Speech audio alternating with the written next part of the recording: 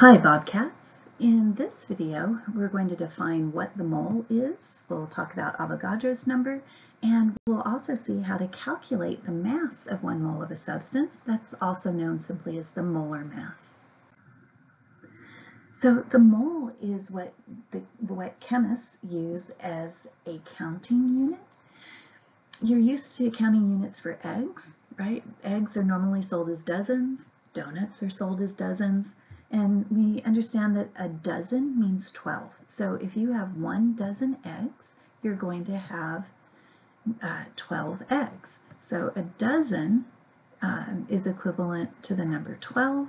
You could have a dozen donuts, and that would mean you have 12 donuts. So the chemist's counting unit is called a mole, and a mole means that you have 6.02 times 10 to the 23rd representative particles of whatever chemical substance you have.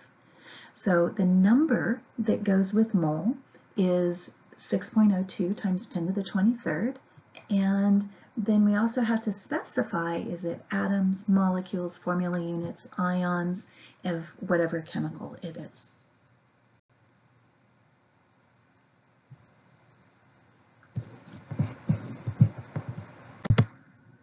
Okay, so Avogadro's number, just for a little historic background on this, Avogadro was an Italian physicist who lived roughly around 1800, and he got this number named for him because one of the things that he proposed in his scientific work was that if you have different samples of gas that are at the same temperature and the same pressure, if they also have the same volume, then they will have the same number of molecules of gas.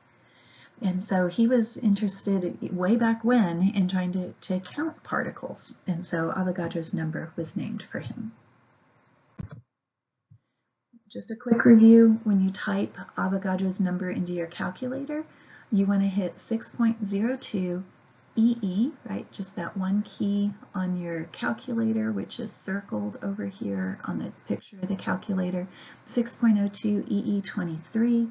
And also just a quick reminder, when you look at your display, the display only shows one E, even though the button has 2 E's on it.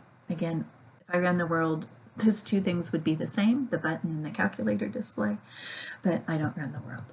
So, why do we have such a strange number for Avogadro's number? You know, if we were talking metrics, in the metric system, all of those prefixes and things go by powers of 3, like kilo is 1,000 and mega is 1,000,000 and or 10 to the 6th, and giga is 1,000,000,000 or 10 to the 9th. So if Avogadro's number followed that pattern, instead of being 10 to the 24th, it would be something like instead of 10 to the 23rd, it would be 10 to the 24th, or it would be 10 to the 21st, but not 10 to the 23rd. That's just off.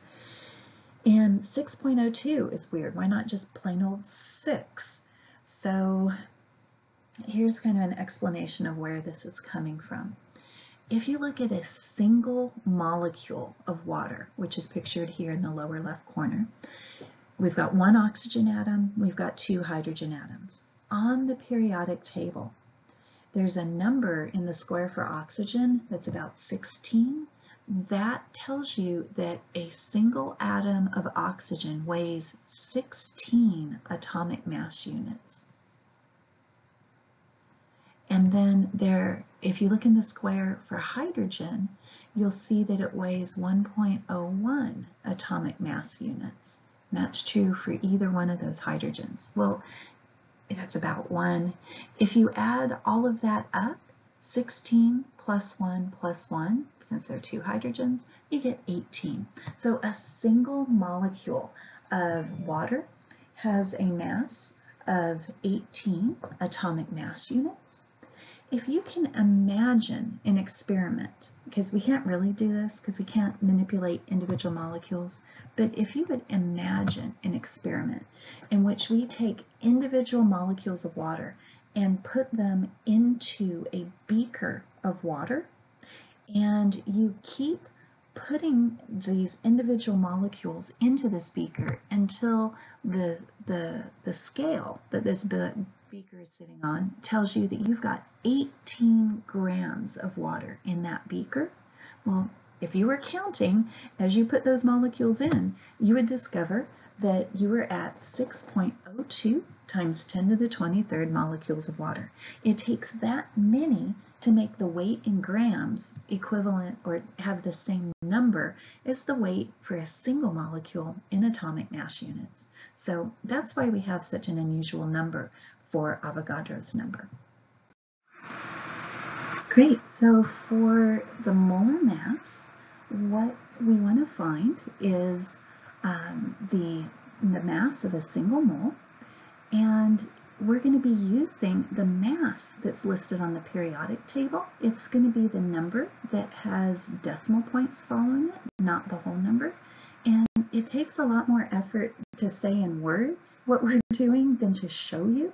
So I'm going to move on to the next slide and show you on the next slide how we're going to do this calculation. Let's calculate the molar mass of sulfur hexafluoride. Well, first of all, we're going to need the subscripts from the formula, so that means we're going to have to use the nomenclature rules to write the formula. This particular compound is a covalent or molecular compound because we have this numerical prefix hexa, which tells us what the subscripts are. There's no prefix on sulfur, so we're going to assume that there's just one. So the formula for this compound is SF6. If I go to, well, okay, the pattern that I'm going to follow for doing this calculation is I'm going to take the subscript and I'm going to multiply it times the mass on the periodic table. Since sulfur doesn't have a subscript written, we understand that's a 1. So for sulfur, I'm going to take 1, then go to the periodic table. And in the periodic table for sulfur, I've got 32.07. That's the number that has decimal places following it in the square for sulfur. It's just a convention for engineering chem and general chemistry that we're going to round the molar masses from the periodic table to 2 decimal places. So you'll see me doing that here. For fluorine, I'm going to take that subscript of 6 and I'm going to multiply it by the number from the periodic table. If I'm going to round that for fluorine to 2 decimal places, I'm going to get 19.00. Okay, so, oh, how funny. I mixed math notation, right? I'm multiplying these two numbers. In one case, I use the times sign. The other case, I use parentheses. Sorry about that. It means to do the same math either way. This first number, or this first calculation is representing sulfur. The second representation is representing the F6.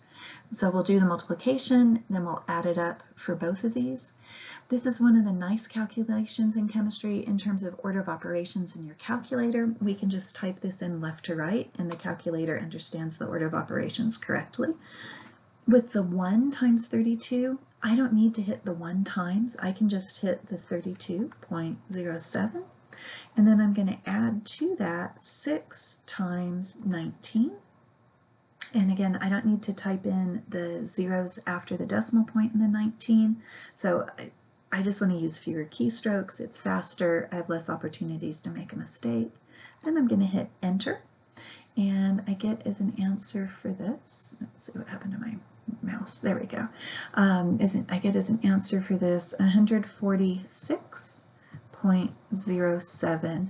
For the units, I can write either grams or I can write grams per mole. The words molar mass imply the per mole, but and so it's often written just grams, but you'll also see it written as grams per mole. Either one of those is an acceptable unit. Oh yeah, and just one more thing to show real quickly here. That 6 goes here in the calculation. That understood 1 ends up here in the calculation, and these other 2 numbers came from the periodic table. So I'm just going to abbreviate that with a PT. Let's try some practice problems here. Since we need the subscripts from the chemical formulas for our calculation, let's first write the chemical formulas for these compounds. So pause the video, figure those out, and then come back and see if we got the same formulas. All right, for calcium chloride, for doing its formula, since calcium is a metal, chloride's a nonmetal, this is an ionic compound, we have to consider charges. Calcium's in the second column of the periodic table, so it's fixed charge with a 2+. All nonmetals are fixed charge. Chloride has a 1-. We'll have to crisscross the charges as subscripts. That gives us CaCl2. Butane, that A-N-E ending is an alkane. But means 4 carbons, so this one's going to be C4, and then to get the number of hydrogens, we double the 4 and add 2 more, so that's a 10. Calcium phosphate is ionic. We have a metal plus a polyatomic ion. Calcium has a 2+ charge, and then phosphate is that polyatomic ion, PO4 3-. So we're going to have to crisscross, and when we write the formula for calcium phosphate, we're going to have Ca3PO4 2. Remember to put parentheses because we want 2 phosphates, not 42 oxygens. All right, take a moment and calculate the molar masses. Pause the video. Let's see if you get the same thing that I do. For calcium chloride, there's 1 calcium, and the periodic table says 40.08 for calcium. There are 2 chlorines, so we're going to do +2 times 35.45, which is what the periodic table says for chlorine. And if I run all of that through my calculator, I get a grand total of 110.98. And the units can be either grams or grams per mole. Both are good. For butane, we have 4 carbons, and each carbon in the periodic table has a mass of 12.01. And then there are 10 hydrogens, and in the periodic table, hydrogens have a mass of 1.01. If I run that through my calculator, I end up with 58.14. And we can use either grams or grams per mole, so I'll put the other one on since I used grams on the first one. Also, a quick reminder, we want to make sure that as you're typing this into your calculator, you're using the times key to mean multiplication. We do not want to use parentheses. Parentheses should only be used for order of operations. We don't want to use parentheses to mean multiply. So type it in just like I wrote these problems out. Then last but not least, we've got calcium phosphate. We've got a subscript of 3 on calcium, so I'm going to take 3 times the molar mass for calcium, which the periodic table says is 40.08. Then we need to figure out the subscripts on phosphorus and oxygen. The 2 outside of the parentheses tells us that we have 2 phosphates, or 2 of these clusters of a phosphorus and 4 oxygens. So if we have 2 of these clusters, and each cluster has 1 phosphorus, we have a total of 2 phosphorus atoms.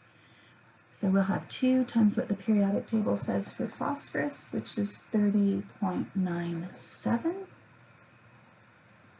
I think I used 30.97. Let me double check that here real quickly. Because I already ran this in my calculator. No, I rounded that to 30.98. Oh, whoops, and I'm starting to write parentheses since I just talked about them. No, we're going to use the times key. 30.98. And then we're going to have, for oxygens, there's a subscript of 4 inside times 2 outside, which means we have a total of 8 for our subscript. And then the periodic table rounds to 16.00. If I run that through my calculator, I end up with a grand total on this one of 310.20. And that will be in grams.